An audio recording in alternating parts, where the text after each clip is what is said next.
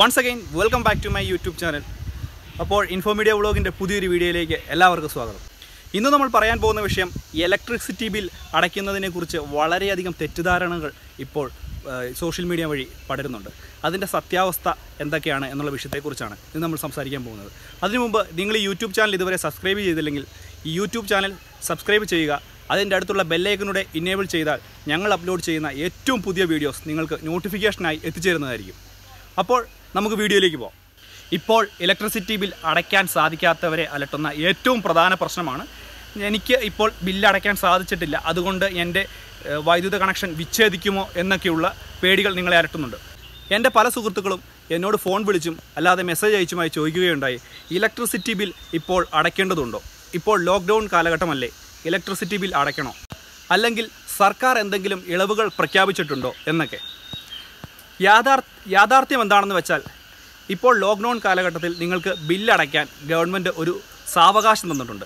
ഇപ്പോൾ നിങ്ങൾക്ക് ബില്ലടയ്ക്കാൻ സാധിച്ചില്ലെങ്കിൽ ലോക്ക്ഡൗൺ കാലാവധി കഴിഞ്ഞതിന് ശേഷം ഉടനെ കൊണ്ട് നിങ്ങൾക്ക് ആ ബില്ലടയ്ക്കാം. ഈ നിങ്ങൾ ബില്ലടയ്ക്കേണ്ട ഡേറ്റ് കഴിഞ്ഞാലും നിങ്ങൾക്ക് അതിൻ്റെ ചാർജുകൾ ഈടാക്കുകയോ അല്ലെങ്കിൽ സബ് ചാർജുകൾ വരികയോ ഒന്നും തന്നെ ചെയ്യുകയില്ല. നിങ്ങൾക്ക് ഓൺലൈനായിട്ട് ഇലക്ട്രിസിറ്റി ബിൽ അടയ്ക്കാൻ സാധിക്കുമെങ്കിൽ നിങ്ങളത് ചെയ്യുക. കാരണം എന്താണെന്ന് ചോദിച്ചാൽ ഇപ്പോൾ സാമ്പത്തിക ബുദ്ധിമുട്ട് സർക്കാരിനെ വളരെയധികം അലട്ടുന്നുണ്ട്. KSEBക്കും ഇത് വളരെയധികം ബുദ്ധിമുട്ടുണ്ടാക്കുന്നുണ്ട്. വളരെയധികം ആളുകൾ പൈസ അടയ്ക്കാൻ സാധിക്കത്തില്ല. ആ ഒരു സിറ്റുവേഷൻ ആയതുകൊണ്ട് നിങ്ങൾക്ക് ഓൺലൈനായിട്ട് പൈസ പേയ്മെൻറ്റ് അടയ്ക്കാൻ പറ്റുമെന്നുണ്ടെങ്കിൽ അടയ്ക്കുക. അത് ഗവൺമെൻറ്റിന് വളരെ ഒരു ഹെൽപ്പായിരിക്കും. ഫോൺ പേ, ഗൂഗിൾ പേ ഇങ്ങനെയുള്ള UPI ആപ്പുകൾ ഉപയോഗിച്ച് നിങ്ങൾക്ക് ഇപ്പോൾ ഇലക്ട്രിസിറ്റി ബിൽ അല്ലെങ്കിൽ വാട്ടർ ബിൽ ഇതെല്ലാം അടയ്ക്കുവാൻ സാധിക്കും. പക്ഷേ ഇതിനൊന്നും സാധിക്കാത്ത ആളുകൾ നിങ്ങൾ പേടിക്കേണ്ട ആവശ്യമില്ല. ഈ ലോക്ക്ഡൗൺ കാലാവധി തീരുന്നതിന് ശേഷം നിങ്ങൾ ഉടനെ കൊണ്ട് അടച്ചാൽ മതി. പക്ഷേ അതിലും സർക്കാർ നമുക്ക് ഒരു സാവകാശം തന്നിട്ടുണ്ട്. ഈ ലോക്ക്ഡൗൺ കാലാവധി തീരുന്ന ഉടനെ കൊണ്ട് നമ്മൾ അടയ്ക്കേണ്ട ആവശ്യമില്ല. ഒരു 5-6 ദിവസത്തിനുള്ളിൽ അല്ലെങ്കിൽ ഒരാഴ്ചയ്ക്കുള്ളിൽ ഈ ബില്ല് നമ്മൾ കൊണ്ട് ക്ലിയർ ചെയ്താൽ മതി.